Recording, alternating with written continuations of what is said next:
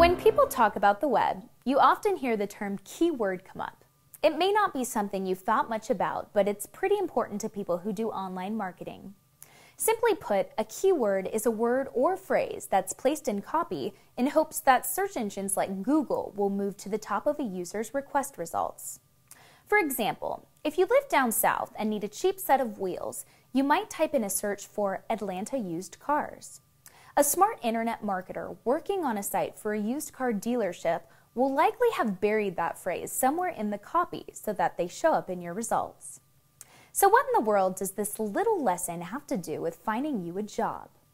Well, as you know, many sites allow job seekers to post their resumes online. And some job seekers even set up their own resume sites to attract potential employers. Well, as companies look for inexpensive ways to find job candidates, many search online resumes using keywords that reflect the skills they need. So here are some tips to help you get your resume to turn up in their results. Make sure your resume includes words that reflect the position you want. For example, if you'd like to be a pharmacist, your resume should include words that are used in that field. A great way to do this is to include it in your objectives section. Of course, if you've already held a similar position, make sure to include the best possible phrasing under experience as well.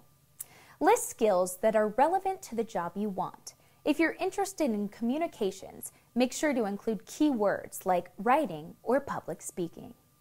Make sure to include unique skills that employers may be searching for.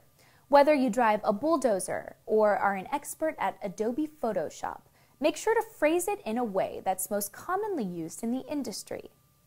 You may also want to try including buzzwords that excite employers, terms like dependable, team player, and communicator. Employers have to sift through hundreds of online resumes to find what they're looking for. Keep that in mind, and you'll have the edge on the competition. I'm Brie Thiele for the Job Channel Network.